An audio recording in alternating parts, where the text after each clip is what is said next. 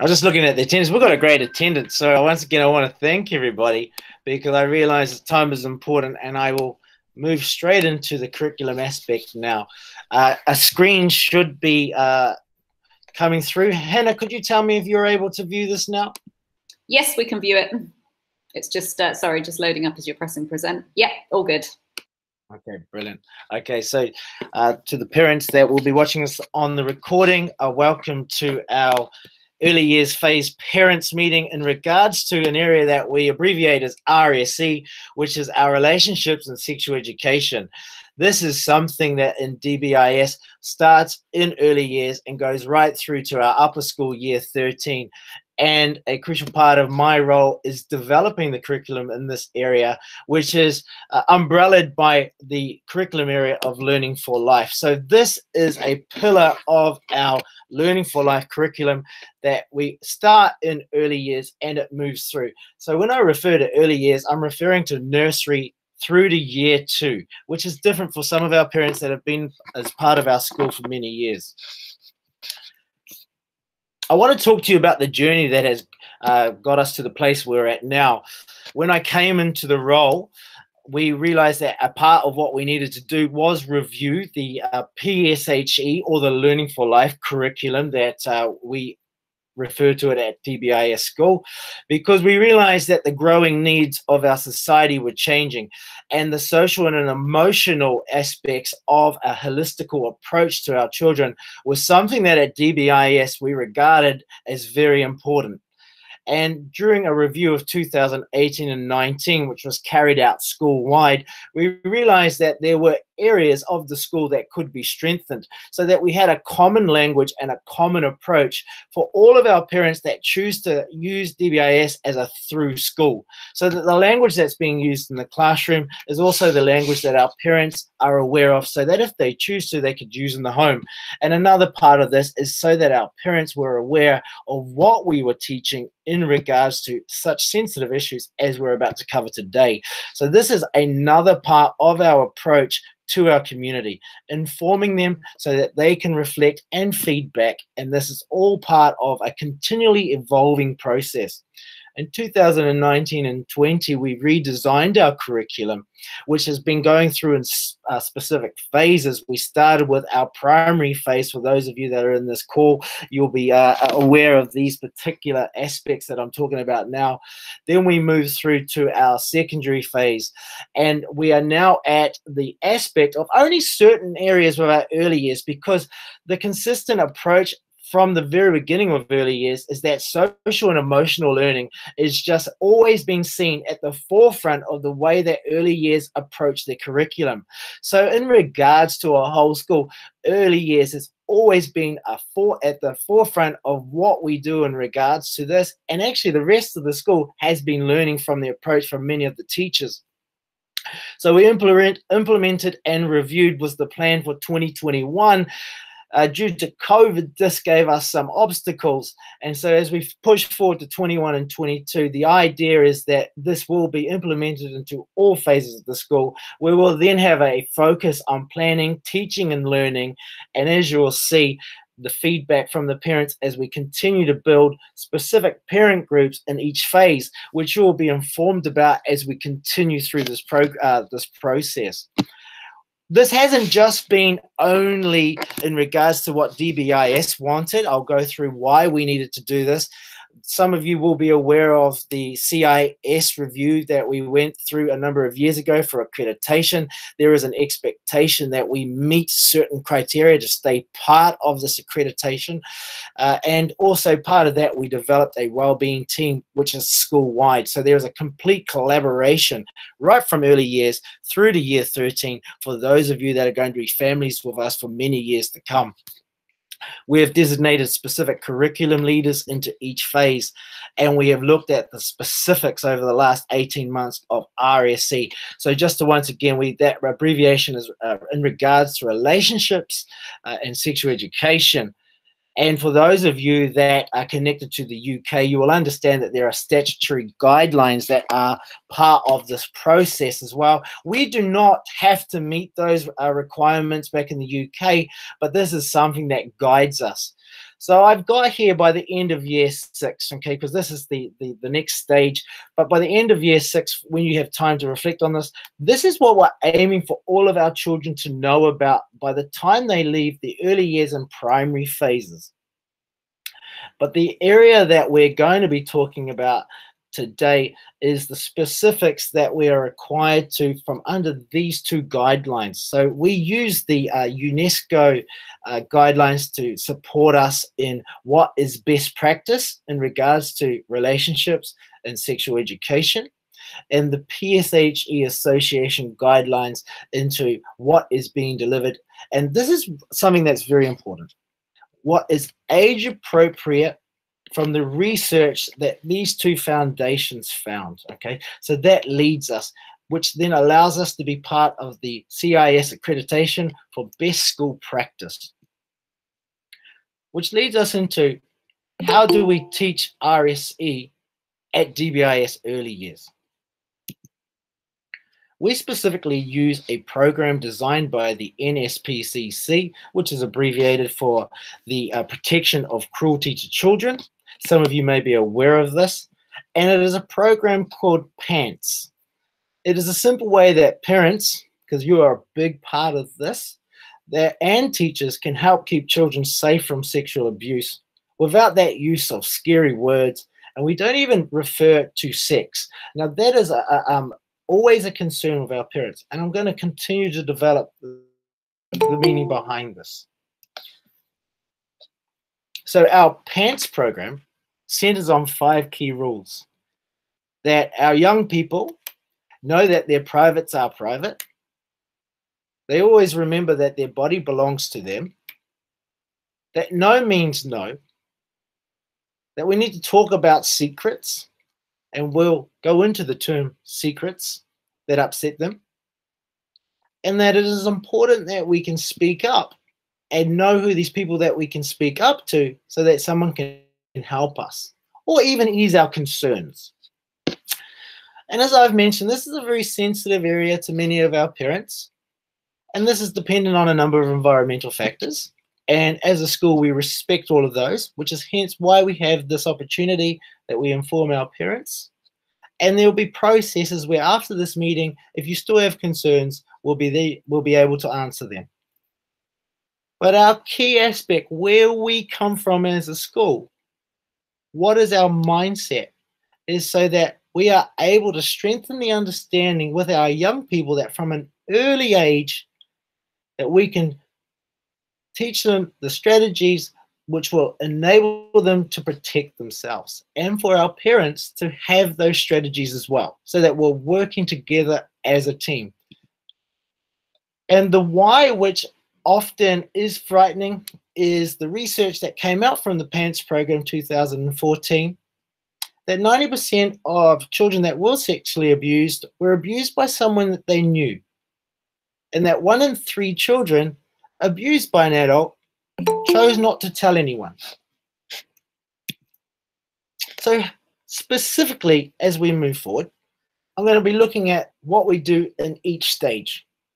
So we start at the reception stage. Nursery is the fundamental ideas of safety and in regards to like health and awareness, but we use the PANTS program specifically from reception stage. And there are 3 areas, as you can mention, that we develop the awareness of body parts, the awareness of the correct names, and the awareness of the differences. But I want to go into this in a bit more detail, of course. When we refer to body parts in reception, okay, I want to be very clear here. In reception, we're talking about these aspects here: hair, head, eyebrow, nose. We don't specifically refer to in lessons in reception penis or vagina.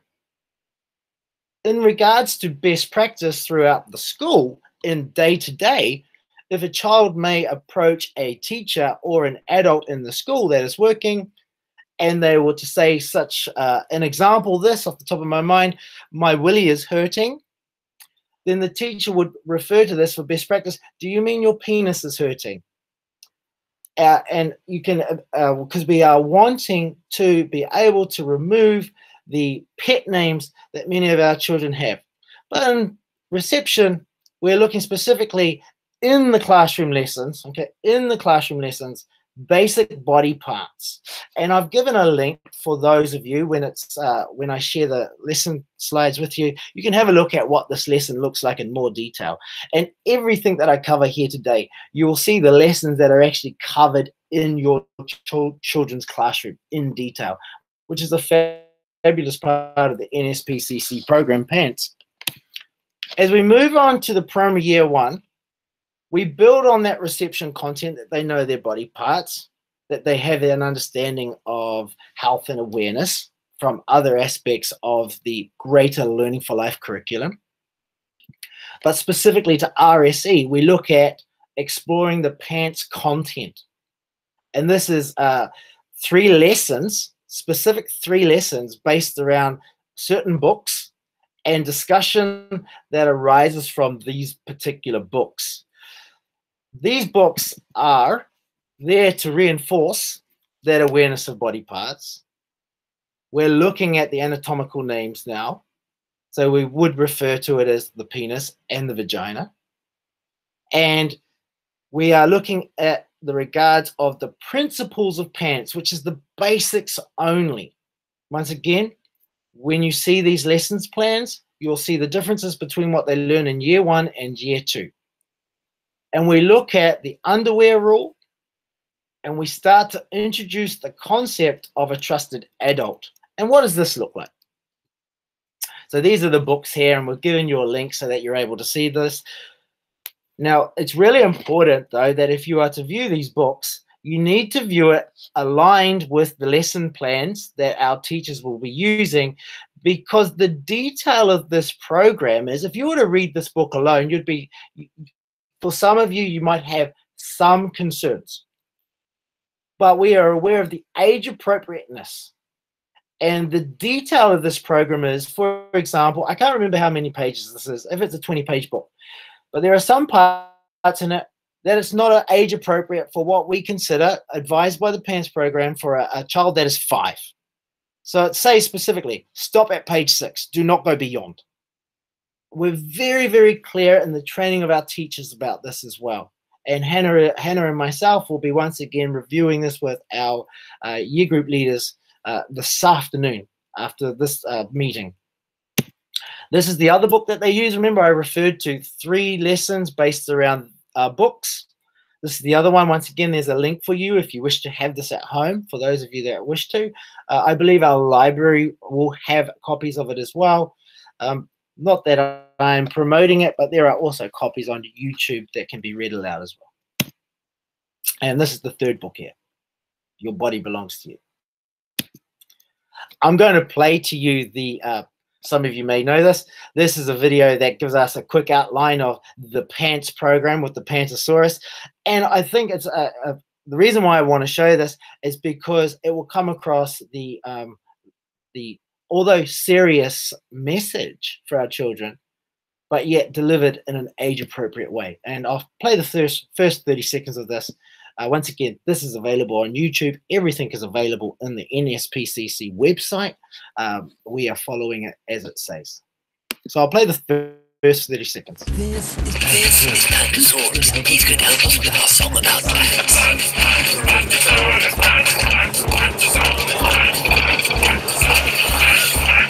what's in your pants belongs only to you. Your pants cover up your private parts. Your private parts belong only to you. If someone asks to see, just tell them no.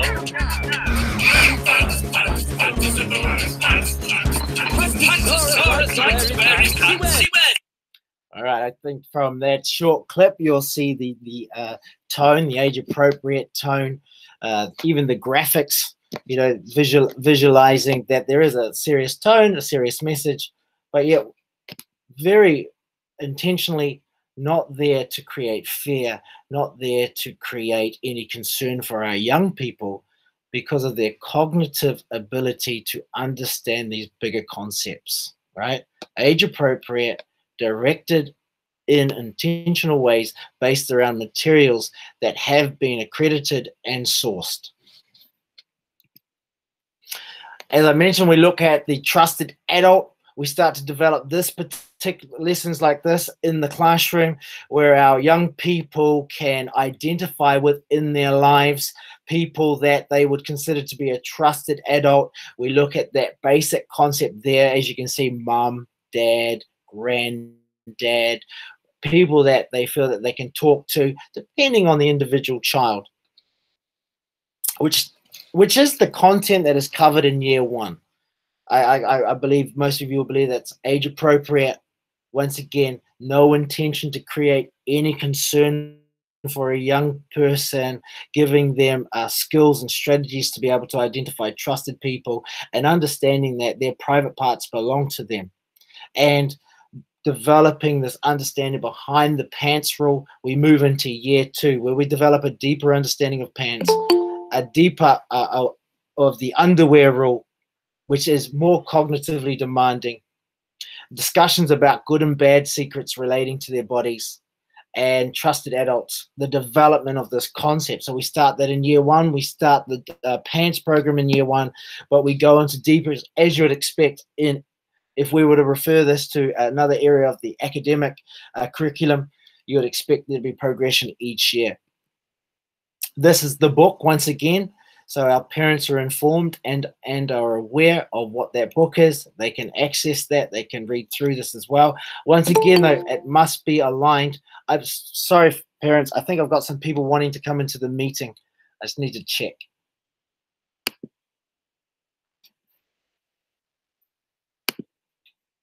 Forgive me for that. So we've got this particular book here. Once again, you can go through that.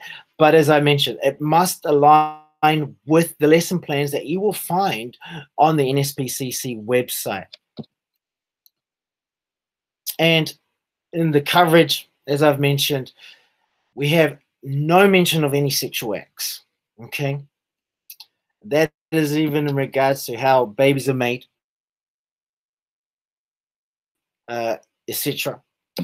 No mention of sexual abuse.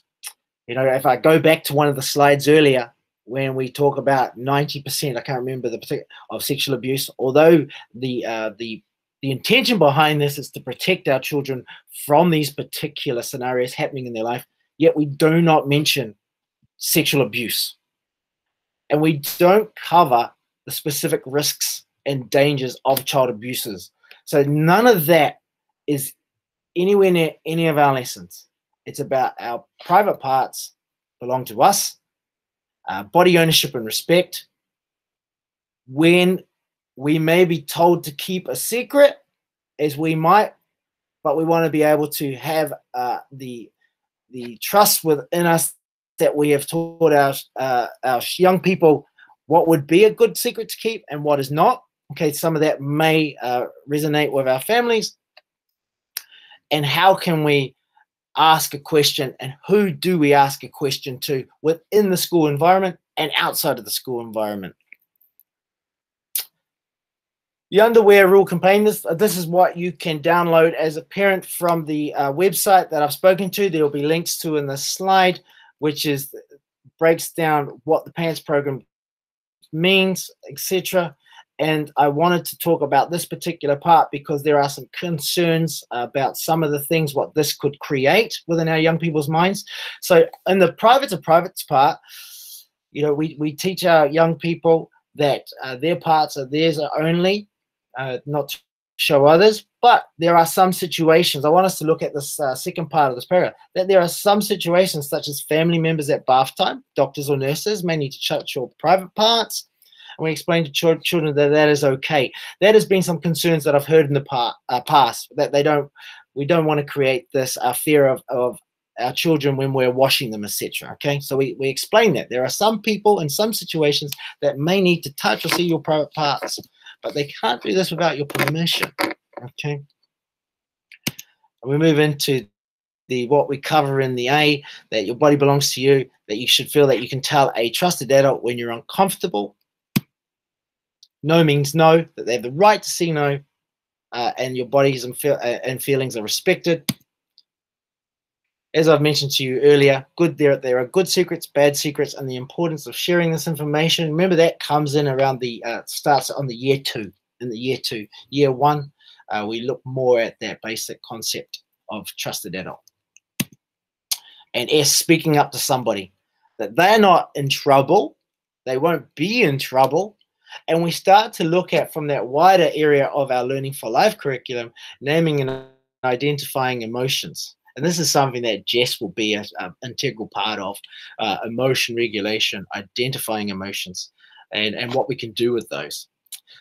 That brings me quite a lot to, this brings me to the end of my presentation aspect of it. But Hannah, were there any questions that came through on the chat that I didn't have the chance to answer?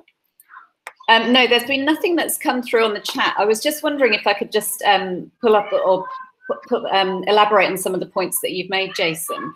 Yes, because, of course. Let me come back to you, Hannah. I'll stop this presentation on my side. Sure, no problem. And it's just really about the why behind why we do this. Now, some of you may or may not be aware that I'm coming to the end of a master's degree in advanced child protection studies. And I think that, as Jason mentioned at the beginning, you know, your children are part of a school where people genuinely care about their safety and genuinely care about their well-being. And this PANTS program and our relationships and sex education program is all part of that. And I just wanted to elaborate on some of these things that Jason said to provide some of the other contexts as to why we're doing this. So going back to the naming of body parts and why that's important.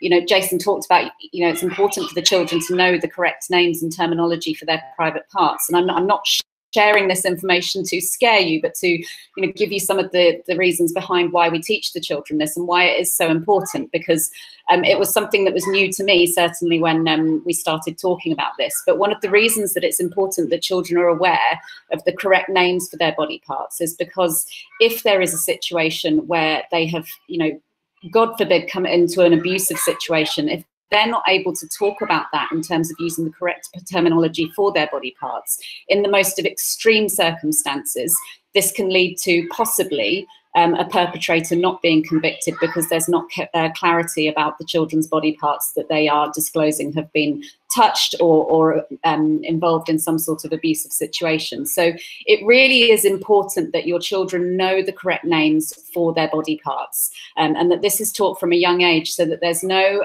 taboo around body parts, there's no shame around using the correct terminology, and that just becomes part of their everyday vocabulary, as you would talk about your nose, your eyes, your ears, your mouth. So that's something that I just wanted to highlight, is that we, you know, it's really important that the children do understand what the names of their body parts are. And we may well have pet names in families, and that's absolutely fine. But we do have a responsibility to make sure the children are aware of what the names of their body parts are. And the idea of teaching no is, again, a very important foundation in the early years, to teaching children about later on in life about the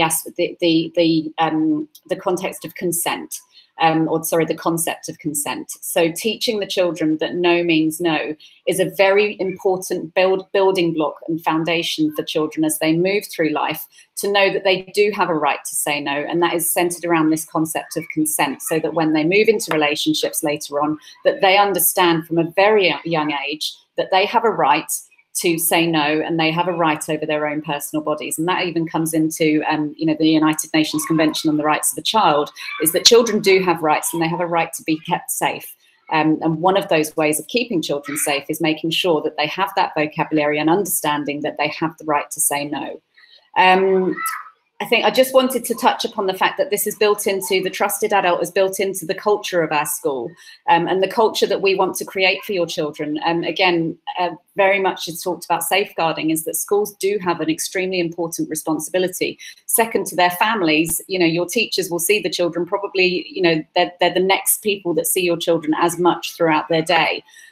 So we want to build a culture here of children understanding that they come to school and they're surrounded by adults that they can trust.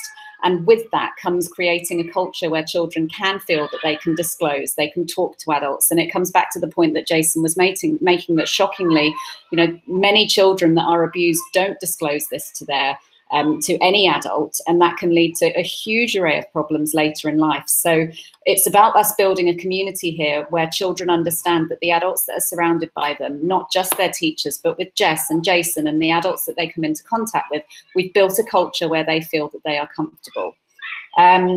And just again, picking up on the resource that Jason has shared, I can't emphasize enough how fantastic the NSPCC website is, not only for educators, but for parents as well. There's a wealth of information on the NSPCC website, so please do go and take a look, because it really is a wonderful resource and lots of information for parents as well. It's not just directed at schools and our curriculum that we deliver. Jason, I'm just looking there. There's a question that's just come up, which I'm just going to read. In reception last year, the children did not have the opportunity to learn the PANTS curriculum due to the school closures. Are they going to be able to catch up on what was missed in learning in EY1? And that's from Catherine. Yes, the short answer is, Catherine, absolutely. We had a bit of a struggle last year in terms of do we deliver elements of PANTS online, because obviously that is not the best forum to be able to do that. So there were sort of touches and what's the word, sort of some references, I suppose, to PANTS, but certainly it wasn't taught in the way that we would want to. And while we've got the children in school at the moment and we've got the regularity of, or a much more regular timetable, certainly not close to what we would want it to be, but we have that much more regular routine of the children being in school. So yes, we will be making sure that the things that the children should have covered in detail last year are covered in detail this year as well. And I think I just wanted to, one more thing, sorry, as it's reminded me, I think one of the things we come across quite a lot in the early years is about children sharing their private parts, and, you know, it's a you show me yours and I'll show you mine sort of thing. And again, the way that I need you to know and understand that we would deal with that is by not creating this blame culture for children where you shouldn't have done that or you shouldn't have done this, because again, later in life, it comes to the fact that will children disclose this if they feel that the first thing that's going to happen to them is they're going to get told off. So our approach whenever there's anything to do with children sharing private parts, children using language that we're concerned about, anything that's related to the things that we've been talking about today, is very much handled in a sensitive manner. And we certainly don't take an approach of reprimanding the children and feeling that they're being told off, so to speak. I mean, I'd like to think that we don't tell our children off, and we have very positive conversations with our children. That underpins our approach at the early years. But we are creating a culture in this school of not a blame culture, and certainly not a victim blaming culture. So if there is ever something to do with a concern that we may have in school or something that's come to light, number one, we would involve you as parents. But number two, we certainly create a culture where children feel that they can come and have these conversations. And that just comes through regular dialogue with the children, ensuring that curriculums such as this are delivered, and that they don't stay fixed in time to the curriculum. So it's not something that we only talk about in our PANTS lessons. This is something that underpins the personal, social and emotional development of children throughout the early years. Thanks, Hannah. I think if there are no more questions, I'd like to talk to you about the process that's going to happen now. This recording is going to be sent through to the IT department to upload onto our Wellbeing Hub that you can get as part of your parent portal, and that's under the tab Wellbeing. Under that tab of Wellbeing, you'll also notice that there's a number of resources that are put into age-appropriate tabs. I'd encourage you to always refer to this, because it has many hints, many tips, many great websites within there as well. But this specific workshop will be uploaded under Wellbeing Workshops. Within that Wellbeing Workshop, I'm also going to include a couple of links that I believe is going to be really helpful from a number of requests that I've received from parents in the early years and primary sectors lately about concerns in regards to child development around social and emotional areas.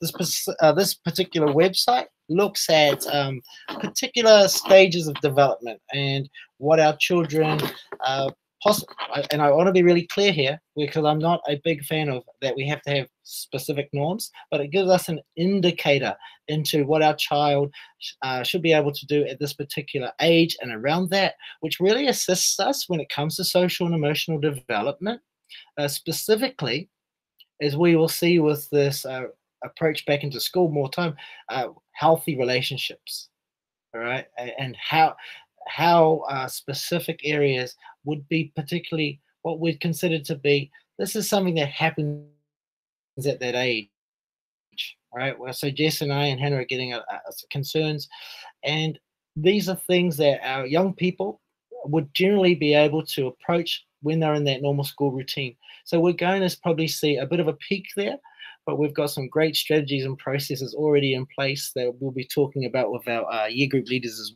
well today. We are so excited about our children coming back into school full time, and especially in regards to this area of social and emotional development. I want to thank you once again for taking the time to turn up. The link will be posted out to you in your weekend bulletin if it's uploaded, and you can share this with your friends from the children in your, I believe they're called are they still called the this is a bit of a faux pas. Miss Cole, are they still reception and nursery? What are the are they year groups? They get called gardens, don't they? Or am I wrong there? The classes. Yes. Yes, so the classes are, yes, different names of different classes, but yes, the different year groups. Yeah. That's right, yeah. That's my bad, everybody. I'm sorry. I had a bit of a blank mind there. But no, we're going to be sending that out. And Jess, myself, and Hannah are available to talk about this in more detail. But as I told you, the specifics of the details in these lesson plans are on the website, and that is how we follow them. But as Hannah said, this is something that we'll continually always refer back to within the school year. This is not just something that is a standalone. We only do it at the beginning of this week to this week. No, this is something that we discuss at all times as relationships evolve and the development of the child. So once again, thank you very much, and you're most welcome to leave.